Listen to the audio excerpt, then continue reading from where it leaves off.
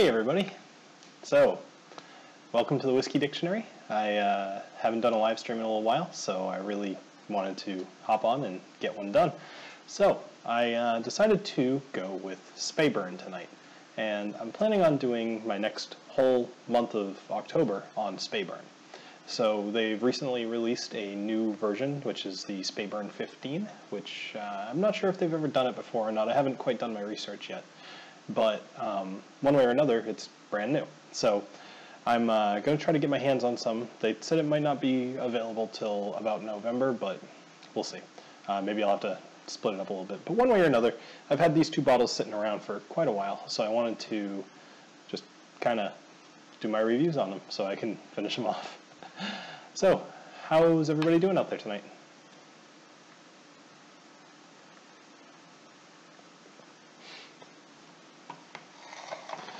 So I got a few extra little things going on here today. I have been playing around with my streaming software, so I got a bit more going on. I'm going to wait a little bit just to get into this guy, but I wanted to give everybody a couple minutes to hop into the chat and say hi. So if you're in the chat, say hi.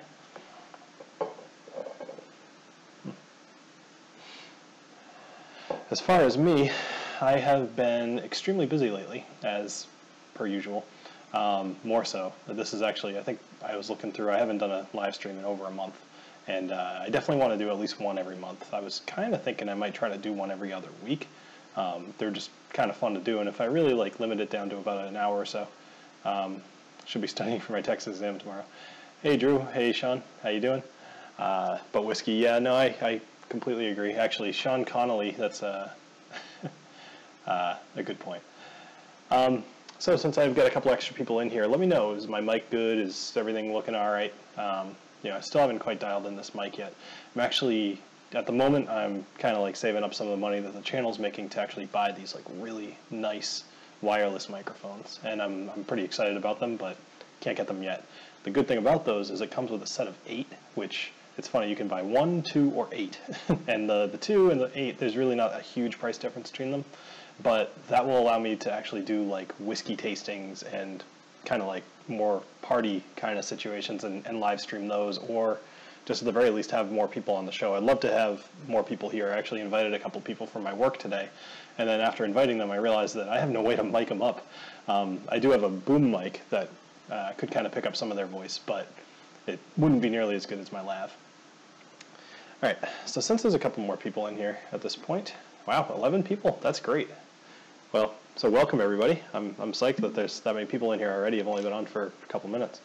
So for those of you that missed the original intro, I decided in October I'm going to do my review videos on Speyburn. And you may have noticed this month that I've done a couple of extra videos on Crown Royal.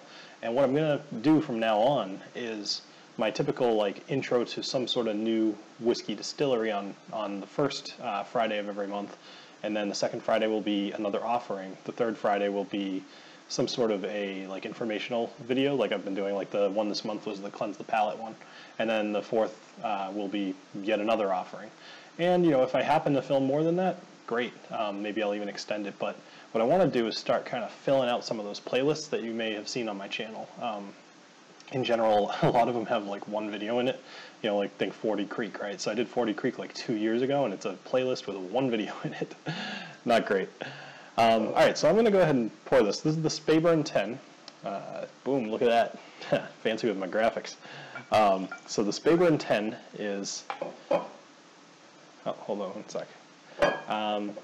Here's a question for you. I actually got a single barrel, 4 roses, and a Maker's Mark bottle based on your recommendation.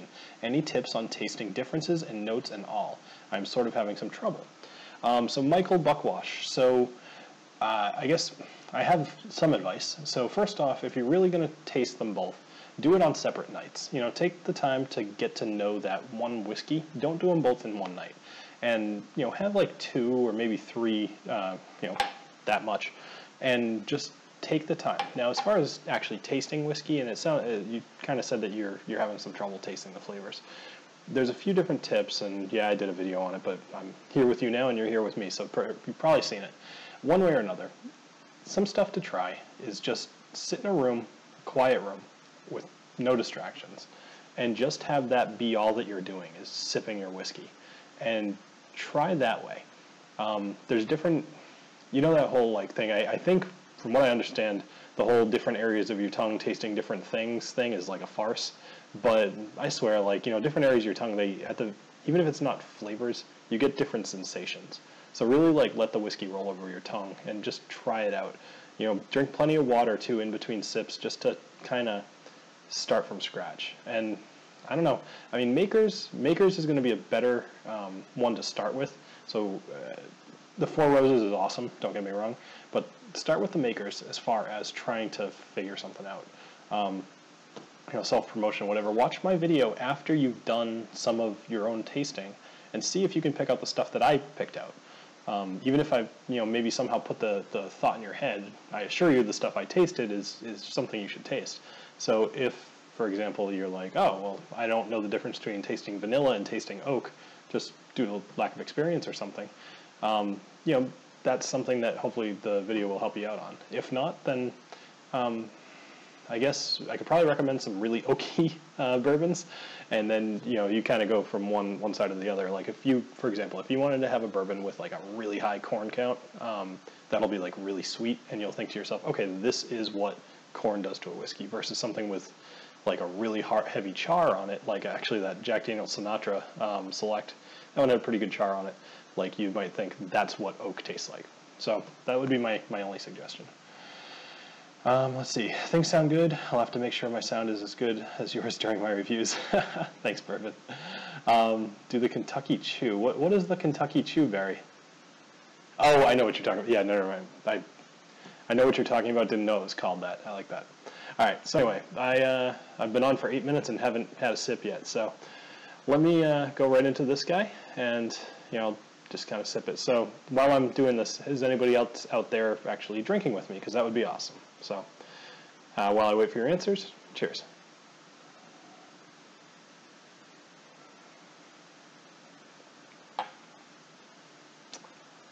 I had forgotten that I liked this whiskey. It's funny, you may have picked up on this on that last video about the palate thing. I had the row of whiskeys here, and I actually pointed at the Speyburn, kind of, and I said something like, you know, these aren't all world-class whiskeys, and I was definitely talking about these two over like the Oban or the Lafroig, and the McClellan that I have in there too. I wasn't quite sure how that one stacks up. All I know is that I bought these both for like less than $30 a piece. I think they were like 25. So in my mind, prior to doing any sort of review or really knowing much about it, I just assumed they weren't that great. That being said, for this live stream, I actually took the time to do a little bit of research, and not as much as I would normally do for a review, but this is actually a pretty good whiskey, and it's well regarded. It's got some interesting flavors going on. So, will I be tasting the water with whiskey? Will I be tasting the whiskey with water? I do have water. I totally forgot to. Hold on. Actually, let me just reach over here for a sec. Trying not to knock over my microphone and drive you guys nuts with the sound. Those are forks. All right, sorry about that. Just getting a spoon. That way I can try to get a small amount of water in here. All right, so I will absolutely try these with water after a couple more sips. My expectation is I'll probably have a couple drams of both of these, so we'll see how that goes. All right, cool. So you're doing Drama Makers in Glencairn. Awesome. So Mike, as you do that, I mean, it's not exactly going to be quiet if you're sitting there listening to my voice, but try to think about what it tastes like, and let me know in the chat what you think you're picking up, because actually this is fun for me. All right, Teeling small batch rum cask finish. Sounds good. I haven't tried that one. So that's what you're drinking tonight. Where did you get that? You're on Hawaii. Nice. I'm curious, Derek, are there any Hawaiian whiskeys that, I mean, there's got to be a local whiskey distillery on at least one of the islands. Which island are you on? I had my honeymoon actually we went to Maui and we went to Oahu, which, not as much of a fan of Oahu. I mean, Maui's hard to beat though. But I've been to Hawaii 3 times so far, and I've been to Oahu twice, and I don't think I would go back. So, but that's all right, Derek. So,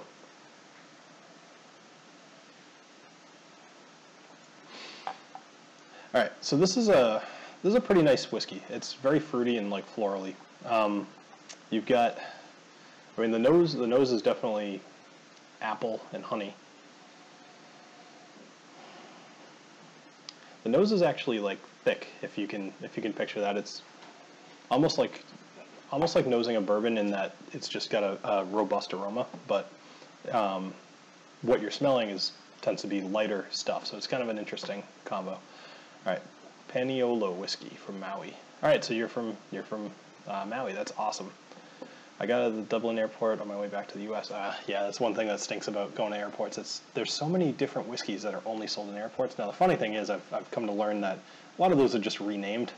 So it's like, this is a bad example because it's not true, but like the Lafroig PX, right? So like you can usually get that in a airport, but like that may be the Lafroig 18 with a combination of like some quarter cask or something like that. They'll blend something or they'll mix something and produce it as something else. So very rural. Yeah, I would imagine so. Good diving in Maui. I actually good diving on the Big Island as well. So I'm a scuba diver as well, and that was one of the better places. I did the manta ray dive off of Maui. No, sorry, off the Big Island, and that was pretty awesome. 13-foot wingspan manta ray, which is pretty sweet. So.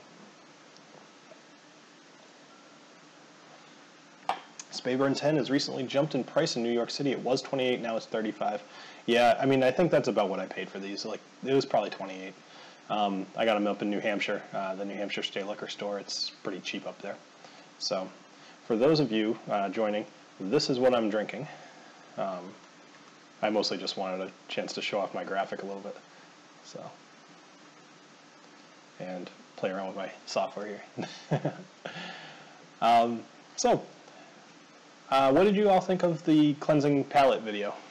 Would you like to see more of stuff like that, or do you, I mean, I'm going to be doing a definitive Scotch guide, but the problem there is that I personally haven't tried as many Scotches as I think I need to in order to make a good recommendation. So I'm doing a lot of research and asking other people who do have more experience with Scotch than I do to help me get that list together. It was actually going to be where that cleansing palate video ended up being, but I didn't have it ready in time. Don't worry about it, Tom. I'm glad you joined us. So, the one bad thing I'm finding about this is it would be cool to be able to like actually see some of you while drinking together. Otherwise, I'm basically just a guy drinking a glass of whiskey staring into a camera. But chat seems a little slower than it normally is tonight. Speaking of which, if you check out on the video, if you're on your phone or your like computer versus on a TV, there should be a little eye symbol, like a circle with an eye in it, and there's a poll there with just some random questions of different videos that you might want to see. I think it's something like, the definitive Scotch guide, or like a video on this or a video on that. So if you have an opinion, go ahead and vote on that, and I'll check it out after the video. Let's see, funny story to tell. The other day was my 30th birthday, and my colleagues pitched in and got me a Glenfiddich 15. My boss got me the bottle of Knob Creek Maple, and I accidentally dropped the Knob Creek. Well, the flavored whiskey, you dropped the right one if you had to drop one. So you dropped it in your driveway. Yeah, did you then proceed to lick your driveway? $35 is dangerously close to the price of a Glenmorangie. Yeah, that's a very good point. I would, they're very different though, I will say. This is a very different taste than the Glenmorangie. I haven't had that recently enough to be more detailed in that description. The cleansing video was great, and there don't seem to be other vids about it specifically. Thanks, Derek. What do you think of Four Roses small batch? Fantastic. I was actually going to do Four Roses instead of Speyburn next month, but I might do it in November instead. I want to do, I think that there's three main ones. You got the Four Roses yellow bottle, yellow bottle. Actually, that's what they call it, yellow label. And then they've got the single barrel, and then you've got the small batch. And maybe somebody on there can correct me. I think those are the main 4 roses, right? Excuse me.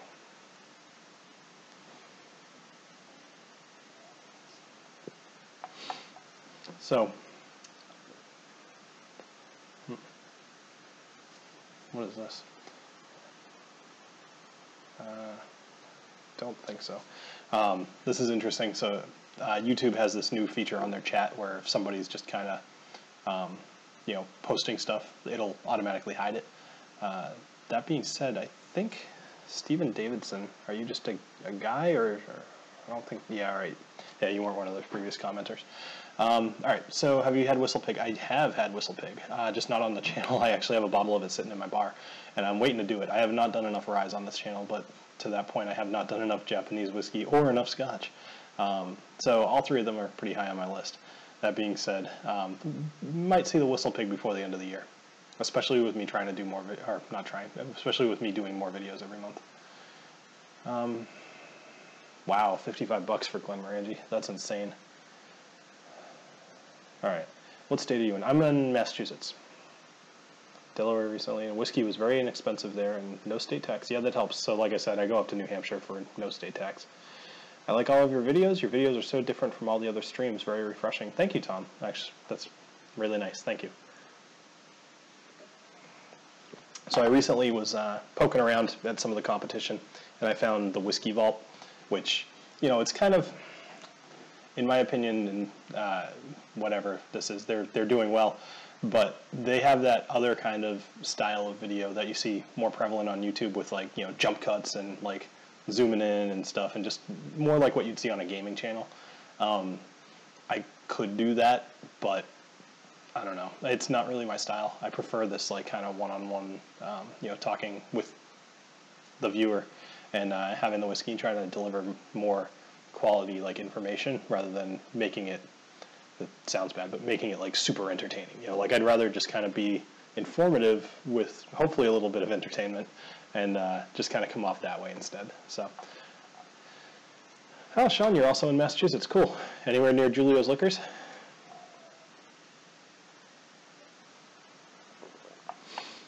I'm from the Big Island of Hawaii. Yeah, I've been there. We can, we just call it the price of paradise. Nice. So one thing that's weird, Derek, I've always found it awkward to just call it the Big Island. Like I know that you could call it Kona or part of it Kona or something like that, but I'm just curious what the natives, like, do you just refer to it as the Big Island? Like, oh, I'm going to go over to the Big Island tonight. You know, I don't know, like if you're over on Maui and hopping around. Let's see, I'm actually a fan of good whiskey in this channel, not just some guy. Oh, sorry about that, David. Stevenson, sorry, Stephen Davidson. Your message automatically got kind of like held up because it was trying to post a video, I think. I don't know. Glenmorangie 10 is about $37 in New York City if you know where to shop. Ah, shoot, I just realized I don't think I have the chat on the screen here. There it is. Well, sorry for anybody watching this in the future. I'll try to be more aware of that in the future. I like your style. It's very professional and great information for us whiskey drinkers. I appreciate you being real too. Thanks. Yeah, all right, cool. Well, that's really good to hear. And obviously, I mean, if you're on the stream, you're probably one of my bigger fans. So I'm really happy that you all can come out. It's very motivating to be on a live stream and have people show up. So, all right. Overall, let me talk a little bit more about this guy. So Speyburn is interesting because it's kind of almost like a hidden gem on the Speyside, you know, in the Speyside region, which there's so many distilleries there, right? But most of them are known because it produces really, really good whiskey. But as far as Speyburn goes, like I was actually just checking out their Twitter the other day. They only have like 200-something followers on there, which I get maybe the target audience isn't quite Twitter people, but still, like, that's pretty small, especially compared to some of the others on there, like Glenmorangie or Glenfiddich. That being said, they produce a really good product, and as just in case this needs to be said, like, they didn't give me anything, or, you know, this isn't sponsored or anything. I'm more just kind of a fan. So, and like I said earlier in the broadcast that I had these 2 bottles, and I'd kind of like to be able to finish them off sometime soon, because they're taking up valuable space in my bar. Alright, so let me add a little bit of water to this. I'm just going to go a little tiny bit. Alright. Hope I didn't put too much. Well, it tames the nose a little bit. Not that it was particularly harsh at all anyway, but I wouldn't say it does a lot for it. It doesn't really open up anything. Doesn't really open up anything new. If anything, it brings out the floral nose a bit better. All right, let's go ahead and try it. All right, so Big Island is easier to say and distinguishes from the state. Yeah, that makes sense. You know, that is better with water.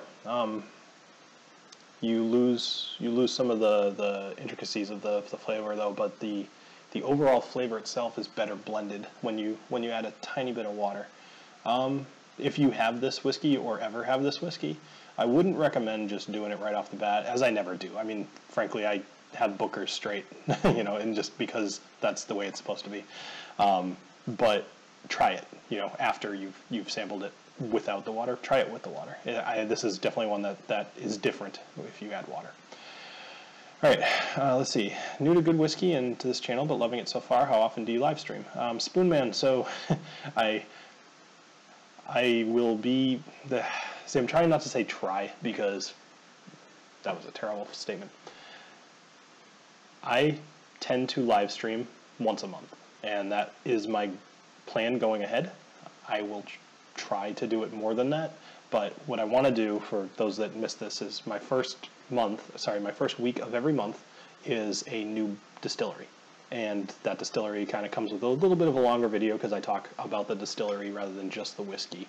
And you know, that whiskey, just like some of the videos that I've done already, it's the distillery, the whiskey, and then the nosing and the tasting. Then the second video of the month will be just a whiskey with the nosing and the tasting. Third video will be like an informational one, like that cleansing palate one, or the definitive bourbon guide, or something like that. And then somewhere in there's going to be a live stream. So here's a question for you all. Since you all showed up on a Thursday, and I'm sure that's why I have kind of like smaller, it is chill filtered. That's why I have smaller audience right now. What is the best day for all of you to have somebody live stream and actually want to sit down and have a drink?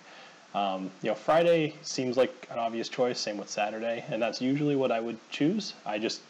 In this one in particular, it was more that I haven't done one in a while, and I really wanted to do a live stream and kind of get that going. So I would be totally game for just being like, you know, the third Friday of every month I live stream. So let me know what you think. All right, let's see. It is all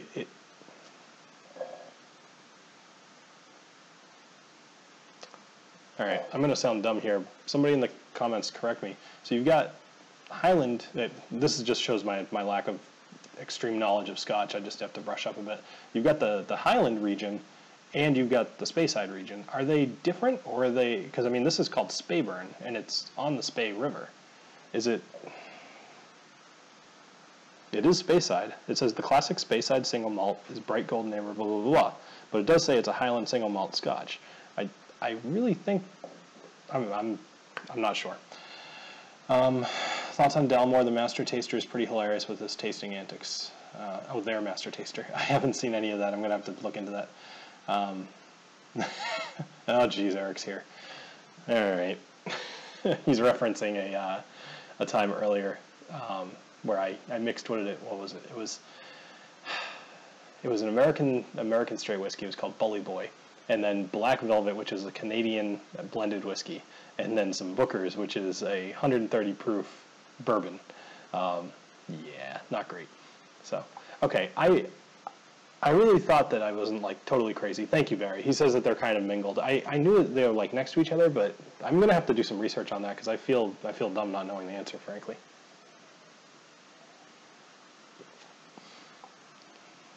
The Whiskey Vault likes to call it a spectrum since there are flavors that they tend to have in common. Okay. Okay. Sure. Usually when I talk about Highland scotches, I refer to them as being fruity or floral, but frankly I would define a lot of Speysides the same way, so I guess I never really thought about it.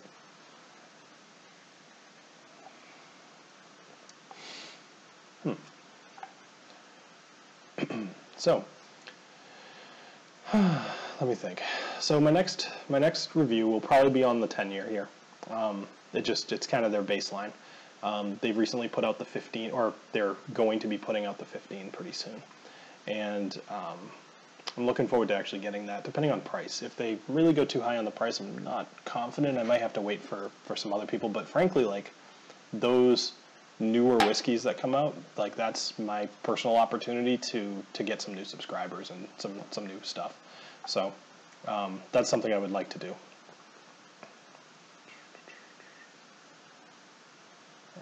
Shoot, sorry. I set up hotkeys for a reason. So for those who can't really tell, this is what I'm drinking right now. Speyside is a specific region and variety with the Highlands. Okay. All right, I'll take it. All right, so let me think. Do I have any good stories? I usually tell some good stories on here. Although I may not have, never saw the, yeah, the 15 is brand new. I usually have a few more drinks before I start telling good stories.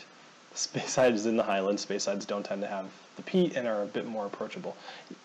Yeah, but do Highland, all right, I'm just going to stop because I don't want to sound dumb. Because I was pretty sure that the Islay stuff and maybe some of the Highlands have peat. I know the Islay stuff does, but I don't know.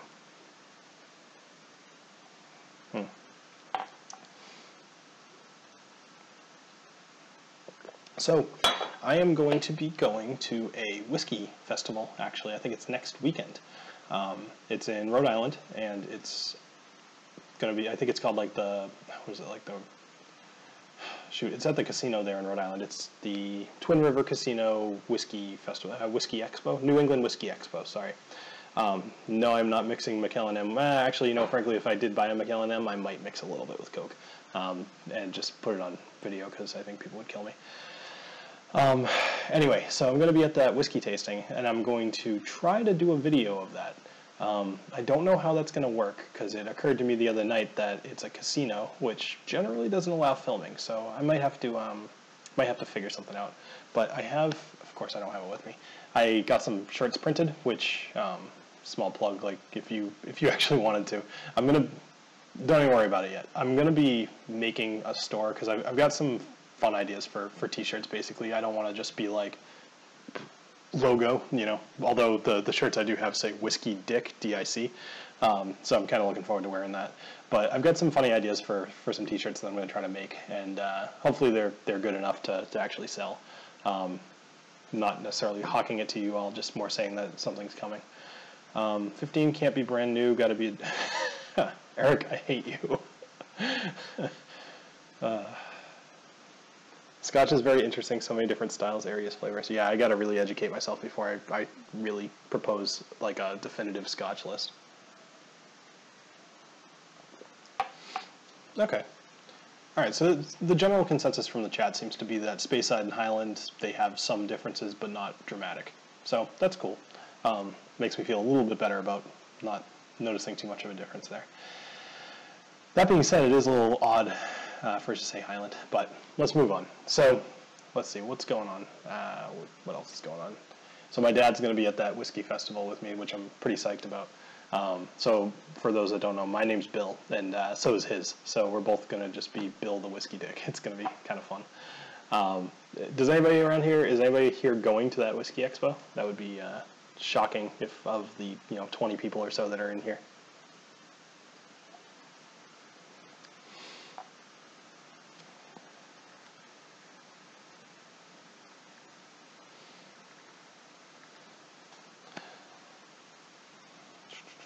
So, let's see what else. I'm sorry. Let me finish this one off so I can move on to the other whiskey.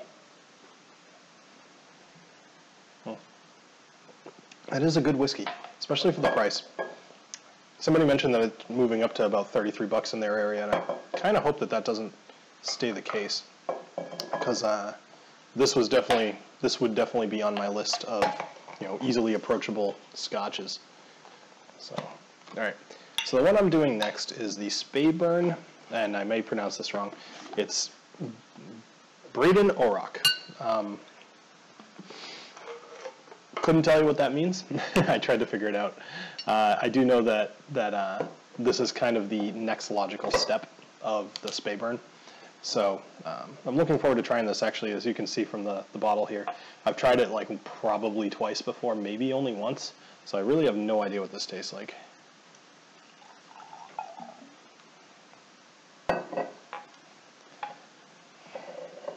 So tell me what you guys have been, kind of keeping your eye on lately. Like, what whiskey is interesting to you? What do you want to, not necessarily see me, but like, what do you want to buy? When you go to the liquor store, what do you see that you just don't get for whatever reason? Maybe it's $100, maybe it's $400.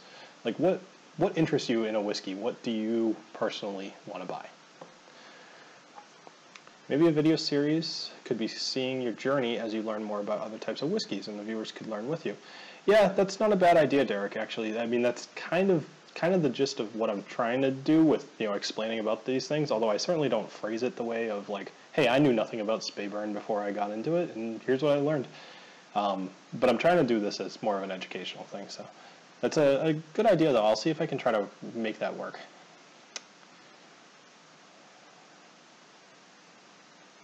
That one can be had in a nice gift box for about $22. Okay. All right, so let me go ahead and nose this. Well, that is considerably different. Oh, interesting. All right, so Barry's awesome, first off, for anybody else in the chat. Barry's just the man. He says that Breeden Orach is Gaelic for golden salmon, which makes a lot of sense, actually. Let me see if there's any way that this is going to come out. Let's see. Yeah, you guys can see that. There's a little salmon on the cap there. So that makes a lot of sense. Cool, thanks, Barry. Bullet barrel strength. All right. Does anybody know how the heck to get that one? It's the only bullet bourbon that I don't have a video on. From what I understand, you have to go to the actual bullet distillery, but I don't know. 75 price. Where are you, Stephen? Are you near Kentucky?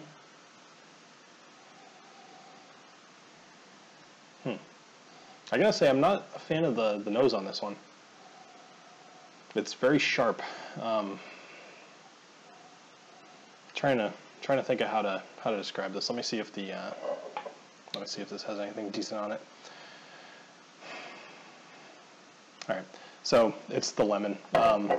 It's got a pretty typical nose on it as far as some stuff, but that sharpness is coming from a lemon. So it's honey. Although, all right, so think about if you were to smell almost like old honey, like stale. Not, it's almost like lost its sweetness, but I don't know how better to describe it unless you've smelled like honey that happened to be at the back of your cabinet for way too long and it like crystallized. That's a little bit like this. It's kind of weird to describe if you added a little bit of lemon to it. All right, let me try that. I really don't like the nose on this though. Cheers.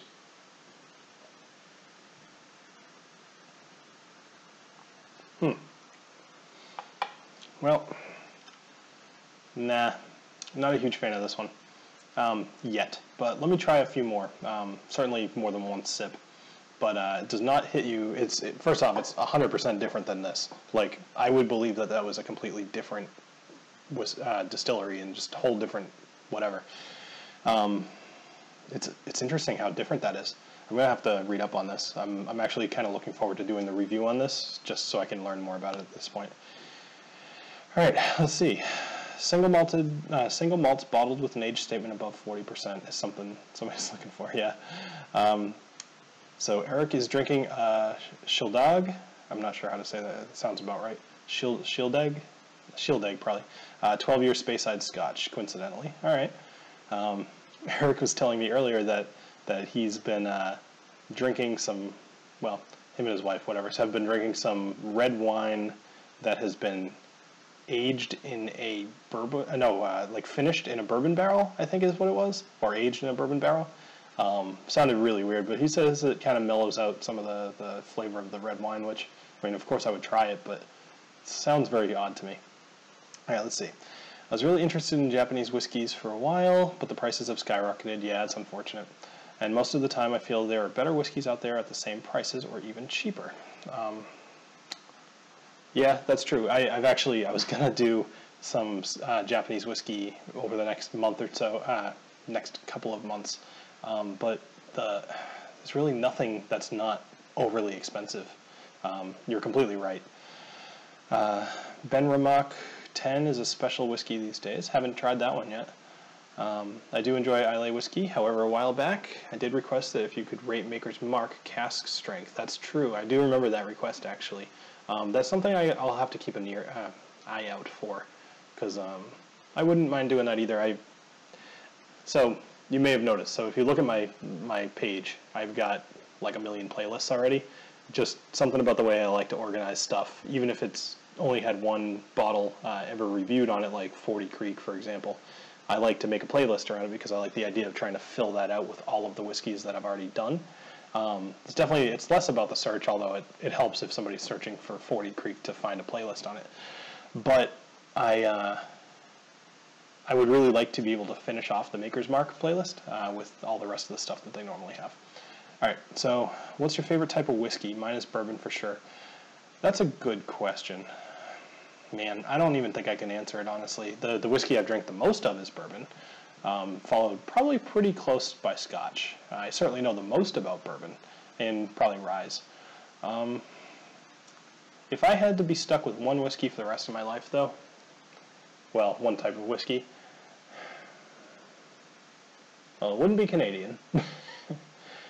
I gotta think it's gonna be Scotch. There's so many different areas of Scotland, and each one kind of, well, mostly, has a unique flavor to it. And I just think that there's so much variety in Scotch, whereas bourbons are good, and they're consistently good, whereas Scotch, you might get like a real terrible tasting Scotch, whereas you tend not to get too many terrible tasting bourbons as long as you're not going for complete rock gut. So yeah, I think I would have to go Scotch. I think it would keep it interesting the longest. Let's see. I do enjoy Islay whiskey, however, a while back I did. Yeah, okay, yeah. Glenlivet, Nadura, yep, 16-year, had it when my cousin visited for Christmas, can't find it for less than 90. Yeah. Man, what do you guys think? Do you tend to buy any whiskeys that are over $100, or is that like a real special occasion kind of thing for you? Ever since I started this channel, I definitely can justify that a little bit more, because, you know, and the channel does not make very much money, first off, but like the money that it does make, I tend to put right back into the whiskey or to equipment or whatever. So like in my mind, you know, if I make some money, I can go buy another bottle of whiskey and not feel bad about it. That being said, like I still don't really buy anything that's $100. I usually aim for, you know, maybe like 40 to 80, somewhere in there. I usually don't think too much about. What's your favorite type of whiskey? All right, yeah. RN10 is a non-peated goodie. I'll have to look that one up. I do like PD whiskeys, though. $90 for IY Traditional a few weeks ago, and it's good, but not worth $90. I envy y'all who don't pay Canadian taxes on their whiskey. All right. Kind of obsessed with Cavalon. Yeah, that's good stuff. I've tried that. Hey, it's Mr. Rogers. When is Cooking with Bourbon coming? So, Mr. Rogers, I got to ask 2 questions. Actually, a statement and then a question. Number 1, thank you very much for the donation last time. My software was totally not working, and I didn't see it pop up until after I finished the stream, so thank you very much. And number 2, are you drunk? Not because you tipped me, but because you were hammered last time, and I'm curious if you're in the same state tonight, because that'll make it more fun. Yeah, Barry's all about Scotch, I know that. Barry's a man of taste, yes. Originally from Canada, thought the whiskey was expensive then, moved to Australia. Yeah, man. Now, Australia has their own whiskeys, though. Is Australian whiskey pretty expensive? I have no idea. I have a magazine on like the better Australian whiskeys, but I haven't personally read through it that far yet, maybe like halfway. That being said, I don't see any of those Australian whiskeys in my area. Barry says he buys over $100 whiskeys to annoy his wife. I like your motivation. I have to kind of get close to $100 for good stuff. Lefroy quarter cask is 85 here.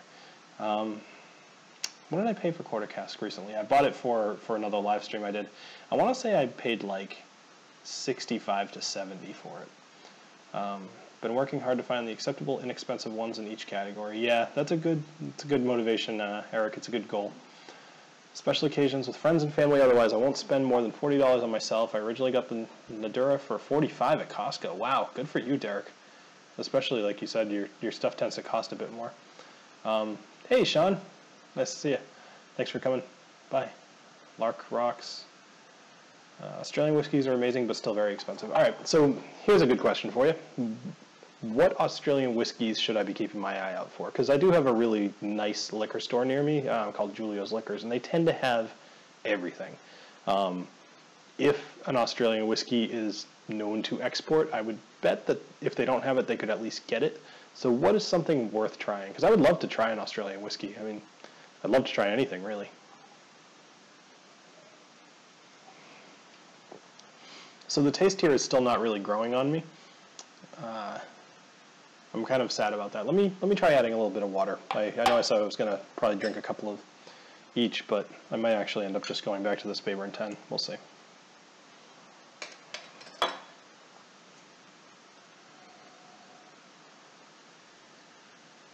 Australian whiskeys are amazing, but still 110. I thought you said $10 US dollars.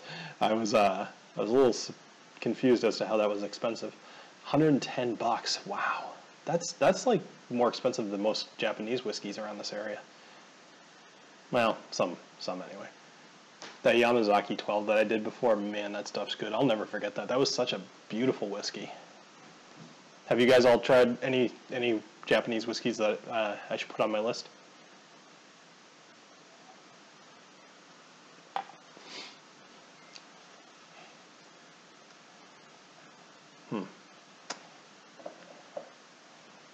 I'm curious. I'm like dying to know more about these two. I unfortunately didn't have the time to do as much research on these as I wanted today. So the reason I haven't done a live stream in a while is work is, once again, just absolutely nuts. As you've heard me mention a few times on the channel at this point. Just really, really busy. I was working last night until about midnight or so, and I do that probably like once a week, and it makes it tough to do things like this, and frankly to do anything fun. You know, between that and just typical responsibilities and whatnot. So, but oh well. As long as I can drink whiskey on camera and have fun doing it, it's a good motivator, even if it's only every couple months. Limburners, Sullivan's Cove, and Overeem are the Australian whiskeys that are being recommended. So when I go back and watch this in a little while, I'm going to write those down, and I'm going to make sure to have those. All right, so let's see how we're doing. Still 15 people. I was kind of hoping for more.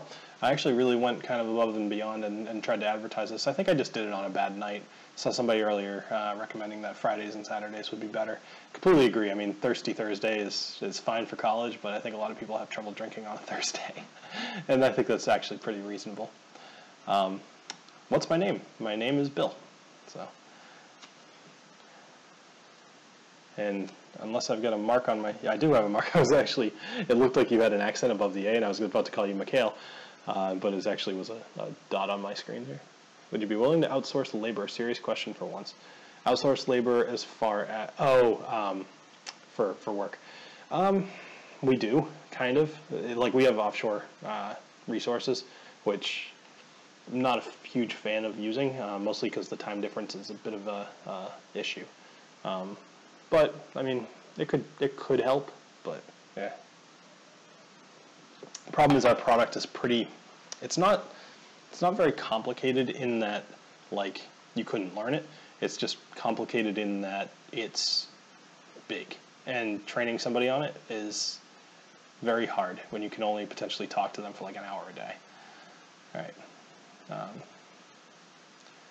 Sacramento, California, huh?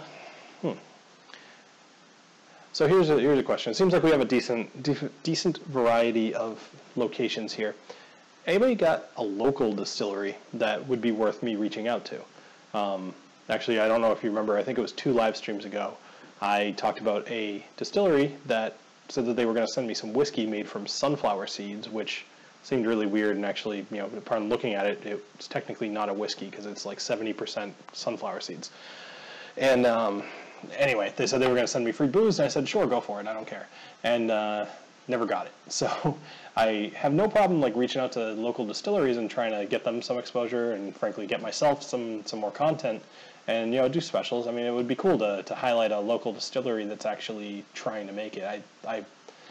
I'm gonna sound sappy, but I love the American dream and all that stuff, like trying to really like start a small business and make it successful. So I mean, I don't have like 1 million subscribers, but I've got, you know, almost 5,000 at this point. That's good enough. You know, it's certainly growing. Anyway, so if you have a local distillery that you think could use some publicity, I will absolutely try to reach out to them. There's one up in Maine that I've been working with a little bit called the Wiggly Bridge, and they're in York, Maine, and I have a bottle of theirs right now in my cabinet. I haven't done the review on it yet, but I'm actually hoping to go to their distillery and kind of do a little tour and, you know, talk to the guy, kind of do an interview and do like a whole different thing. I know I've talked about this before. It's more just the semantics of it. Semantics? Yeah, I guess. Are hard to figure out. And like I mentioned earlier, I need to get those better microphones too. Dad's Hat Distillery is in Philadelphia. It's actually an awesome rye whiskey. Okay, I'll mark that down as well. Thank you. Cool. So here's another question. Who here has made their own whiskey? Either whether it be, you know, those little barrels, or if you're just happen to be like an actual legit distiller. I'm curious if you've had any success really at either one. Koval or Few are local to me. Koval or Few. Okay. St. Georgia and Alameda, California. Their single malt whiskey is great any way you take it. All right, that's pretty encouraging. I mean, all right. St. George, huh? Interesting. Sounds more like a wine. Like Chateau St. Michael. Hate to say it, this one's still so not growing on me. I wonder if that's why there was only one drink taken out of this.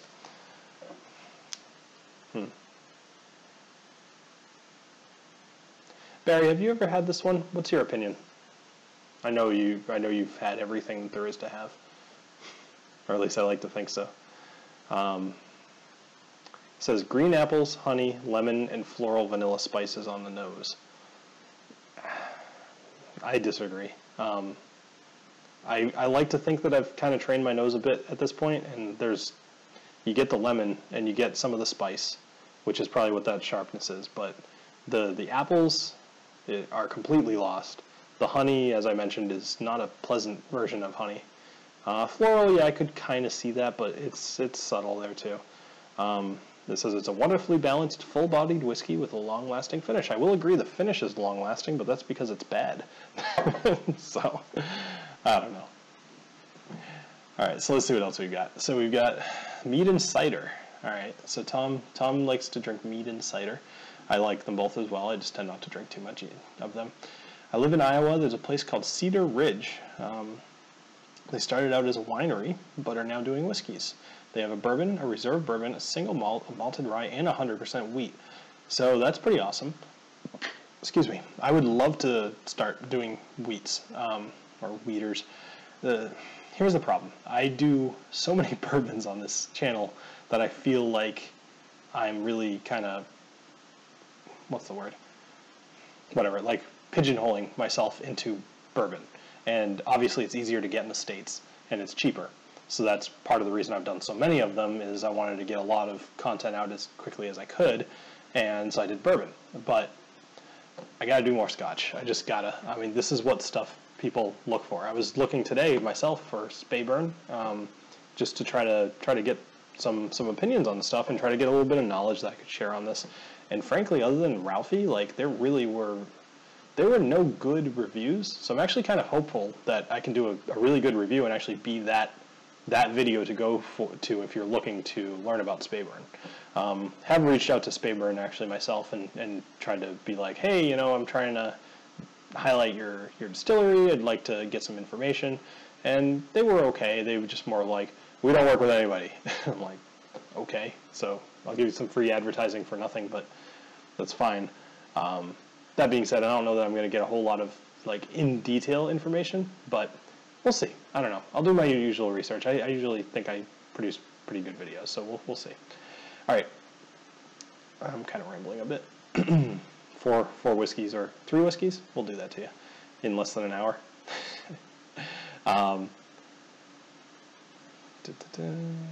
Very bad at... All right, so Sean Connolly says, great question, referring to the local places. Interested in the replies. Did the Maker's Tour at Jameson was very bad at blending. Okay.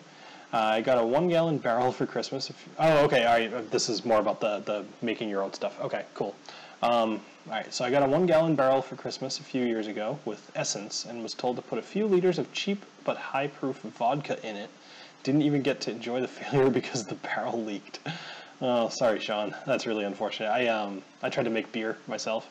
Actually, all right, so I tried to make beer. I totally failed, but that's not the fun story. So my brother-in-law, his name's Evan, he, you know those Mr. Beer kegs? Like they're, you know, this big or so and about whatever. And you make maybe about 12 bottles worth of beer. And if you make it right, you know, it comes out fine. The ones I made tended to come out, they tasted actually a little bit more like Speyburn 10 than it did beer because apparently I didn't clean it well enough or, you know, whatever. I guess if it tastes like flowers or like fruit, that means that you had bacteria and you didn't do a good job cleaning it. But this is like the first time I did it, I followed it, whatever. So Evan, he had his beer, and whatever he did it wrong, like catastrophically wrong, because the barrel, the spigot on the front, I believe, or something, but the spigot on the front came off or leaked or something, and the beer was pressurized and shot out of where the spigot was all over the ceiling, because he kept it above his refrigerator, and it shot all over the ceiling. I saw the damage, so it's not like just a story. Like, this legit happened. I don't know how it happened, just thinking about it, telling the story, that's why kind of sucky story, but like all over the ceiling. And anyway, so I don't know. Those things, I didn't have good luck with them. He didn't have good luck with them. I'm not surprised that the kegs leaked, but I don't know. Let's see. So Barry, who's your team? Barry says whiskey's good for watching football. So Barry's one of my Patreon supporters, so I'm a little worried that what he says, I might not tell him who my team is. you might withdraw from Patreon. St. George's specialty is gin, but like I said, a pretty solid whiskey. Not to derail a whiskey talk, but they're, oh boy, I'm not going to say that right. Botanivore gin is a treat. Okay. Actually, gin's great. I'm definitely haven't taken the time to get into gin to see if there's really that much variety, but I just don't know anything about it. I have 2 different bottles. I have Beefeater and Sapphire. So, I mean, I'm pretty boring when it comes to my gin choice. Iowa Legendary Rye is really good. Okay. Look for whiskey from Westland Distillery in Seattle. They just released their latest matured in local oak. Okay, cool. Derek, thank you for joining, Derek. Appreciate it.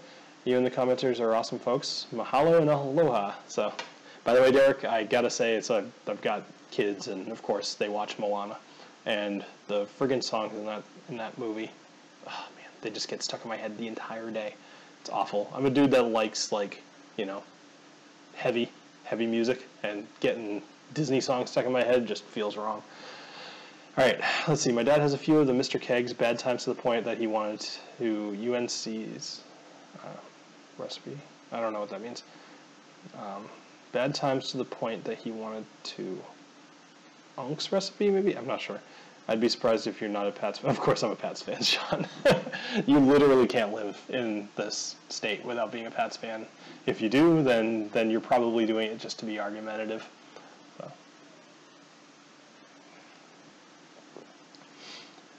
So, let's see. My comment was in regard to making whiskey at Jameson. They give you the blending ingredients that they use and allow you to blend your own whiskey. Okay, cool. So, speaking of distilleries or whatever, so Maker's Mark, you may know this, and actually this is something I'll probably do an episode on at some point. A lot of whiskey distilleries have these like ambassador clubs. I know like Jack Daniel's has one, Maker's Mark has one, a few others have them. I'm thinking I'm going to join them all and see what they're like, and then kind of talk about it in a video. So Maker's Mark actually so far is one of the coolest.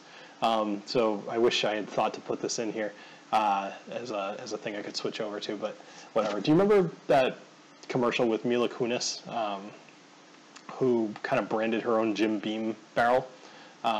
It's kind of like that with Maker's Mark. So they have the barrel, and then they'll actually put your name on the barrel, and by the time when the barrel fully matures, they'll give you an opportunity to buy a bottle or the whole thing or whatever you want from that barrel.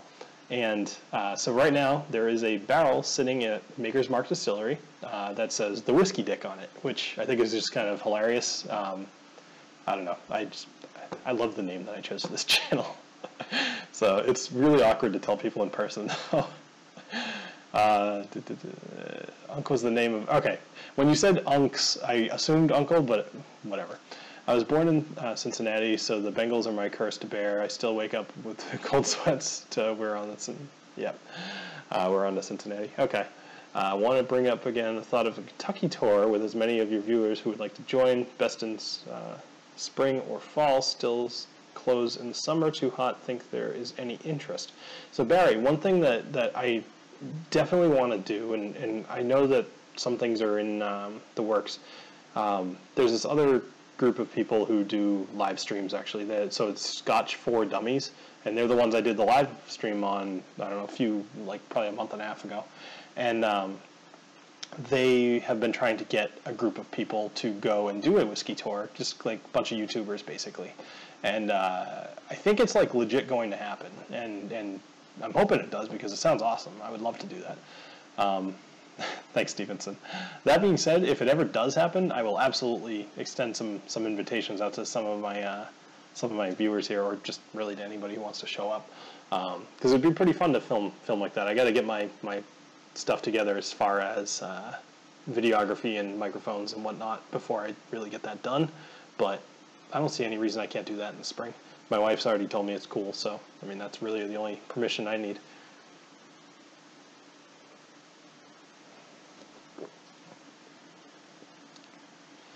Man, that's really just not very good. I'm shocked. I'm really shocked. I really was very hopeful for that. I'm bummed. All right. Well, I'm going to pour one more glass of the Speyburn 10, because thanks, Spoonman. I'm actually a little bit. I'm kind of looking forward to walking around that. What is it? The Whiskey Expo, wearing the Whiskey Dick shirt. I'm psyched to do that because. All right. I've now had enough drinks. It's story time. So this is actually kind of along the same lines. When I was in high school, as many of you probably have, we did a senior parade, which, for those that don't know, basically it's all the seniors get in their cars and you drive over, usually to like your rival's school, and you maybe like drive around the school, honk your horn, be obnoxious, and just kind of, be teenagers, but in a fun way. So my college had we had our senior parade day kind of planned.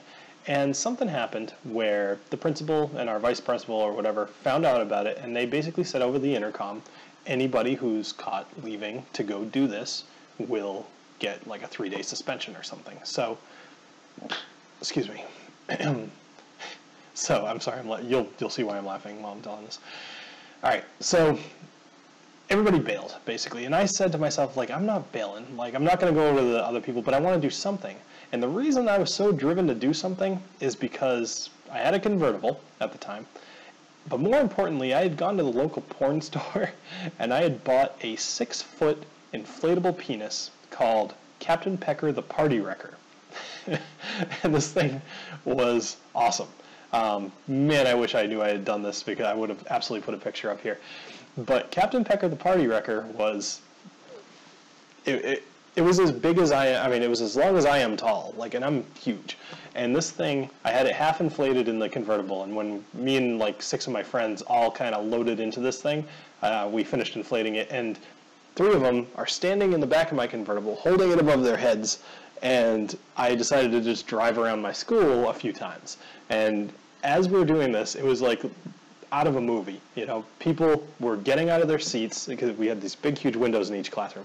People were getting out of their seats, running over the windows, like plastered against it, just trying to see, as I'm driving very slowly in my convertible with this gigantic penis just out the window, and or out the top. And I ended up going around the school twice, and on my second time, as I was actually about to finish and go park, I think it was the vice principal, comes out, and he's just like, "What the hell are you doing?" And I'm just like, "What? I'm just, driving around the school, not a big deal." And so he walks over, he grabs Captain Pecker, and stabs it with a pen, and the whole thing just deflates, much like a whiskey dick, and just gone. He throws it in the trash. That was over. I didn't get in any real trouble. He basically was just like, "I'm sure this thing cost you some money. We'll just call it even. Like, go home, come back tomorrow." And I was like, "Okay, cool." So, yeah, Captain Pecker the Party Wrecker. Good stuff. All right, so let's see. Man, just thinking about, like, hold on. All right. Well, you don't have to hold on. I'm going to do this while I'm talking, but I just got to see if I can find this thing, because you need to see it. Pecker the Party Wrecker. I'm really going to be surprised, because I'm 34 now. I bought this thing when I was 18. Oh, that's close. Let's see if I can find an image of it.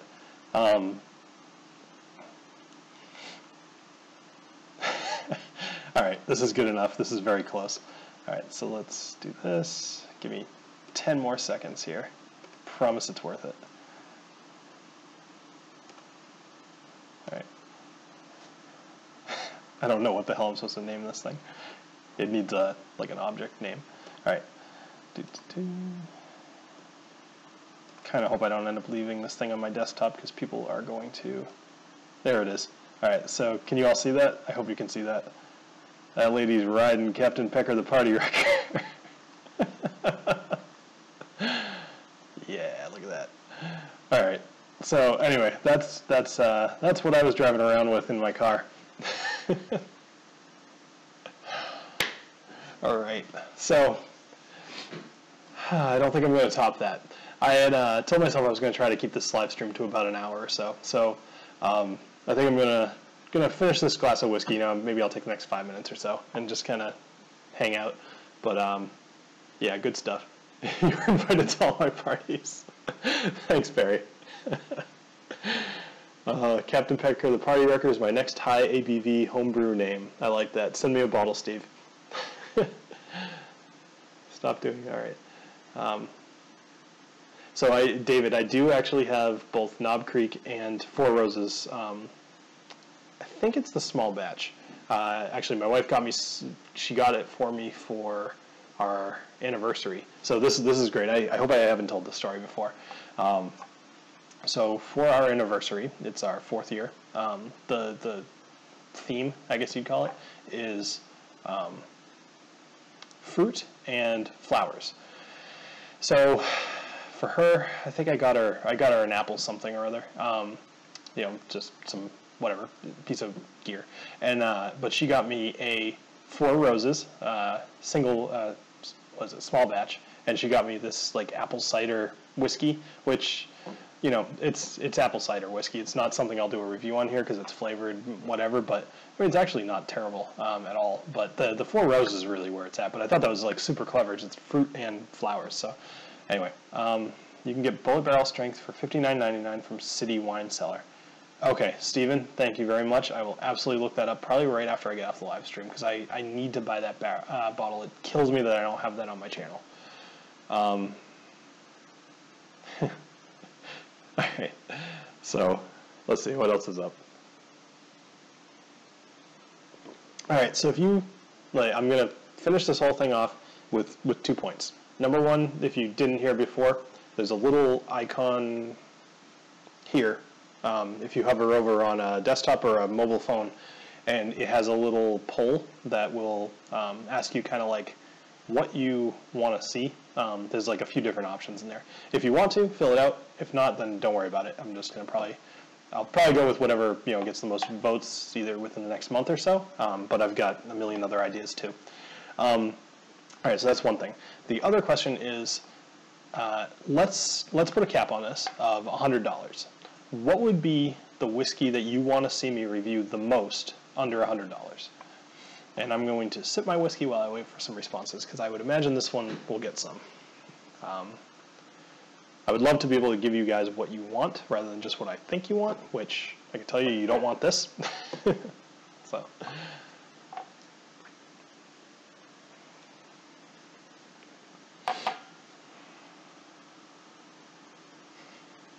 Captain! Sorry, I'm getting rid of that. I don't even want to see that next time I bring this up. All right. Thanks, Steven. Steven says he's going to email me tomorrow in case I forget, which I totally will. All right. Perhaps you can, I'll email you. Perhaps you can also rate and review Laphroaig in the near future. Always a pleasure, and thank you. Yeah, I have the Laphroaig quarter cask, and I'm planning on doing a review on that really soon.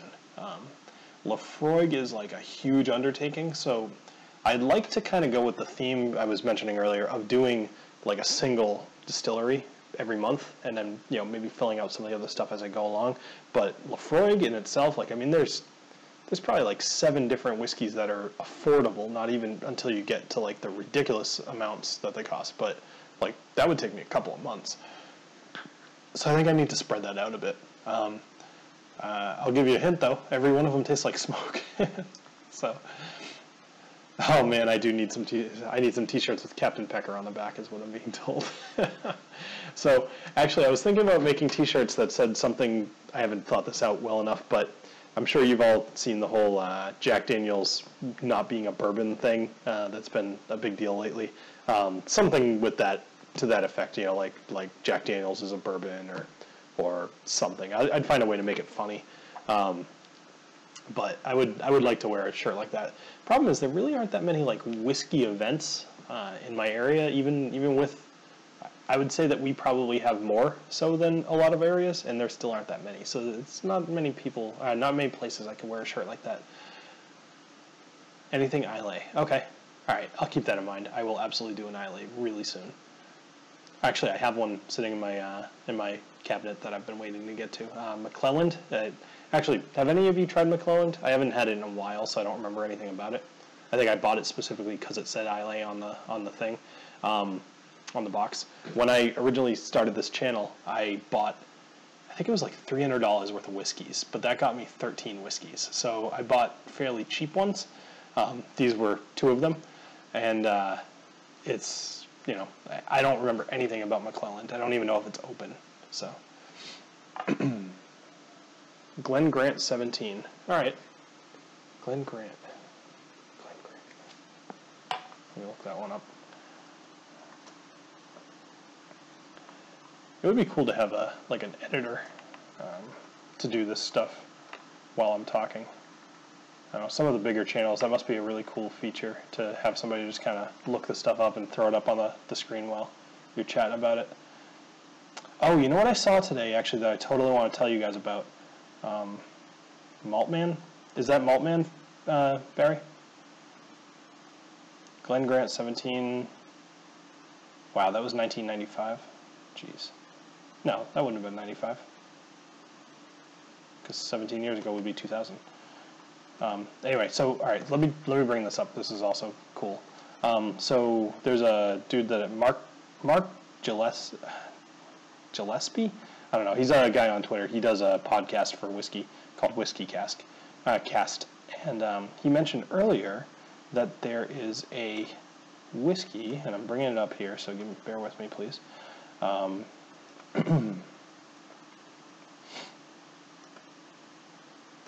will probably get faster at this too, so it would alright, sorry, Captain Peck of the Party Wrecker is like sitting literally on my desktop, and I just keep seeing it every time I'm browsing around here. Alright, so this is, and I'm purposely being vague because I want you to all see this because the box is really cool looking. Save. It's a desktop. Yeah. Sorry, this is, I don't know why this isn't working. DR. Is it not? Shoot. I wish I could just like share my screen. I don't think I can though. 2 more seconds, I promise. This is totally going to be worth it. Such a cool looking bottle. So it's called Winter Storm, and it's by Glenfiddich. It's a 21-year-old whiskey that's finished in. Sorry, there it is. All right, finally. I'm not going to bother removing the background because that will take longer. So check that out. That looks freaking awesome, doesn't it? So that is Winter Storm, and it's called, it says, what does he say? It was finished in Canadian ice wine casks, which sounds freaking awesome. I kind of want to like get that like really bad. I don't know what the heck that would cost though, but I bet it would be pretty expensive. I have Eagle Rare in my cabinet as well, and I definitely want to do that as well. I did that on the bourbon, definitive bourbon list. That was one of them that made it. Elijah Craig really probably should have been in place of the Four Roses yellow label. That being said, the Four Roses probably should have just put more on the list, really. I didn't do like a top 10 or anything, which was a dumb idea on my part. I think I got to 9. I just didn't. Here's the problem. Saying top 10 anything gets you a ton of views. People look for that. You know, they literally search top 10 bourbons, and it just, I don't know. Like, there's a little part of me that doesn't want to be that clickbait guy, but I realize I probably should be because I'll get a lot more viewers. I don't know. It's a personal struggle. Like, I kind of think to myself, like, am I doing this for me, or am I doing this for subscribers? Or am I doing it for both? Like, I probably should do it for both. I don't know, whatever. Existential crisis here. Well, Ed Manning, if you want to, there are some logo t-shirts available. Check the description in any of my videos. You'll see there's a t-shirt thing. It's called like Teespring or something, and you can buy it.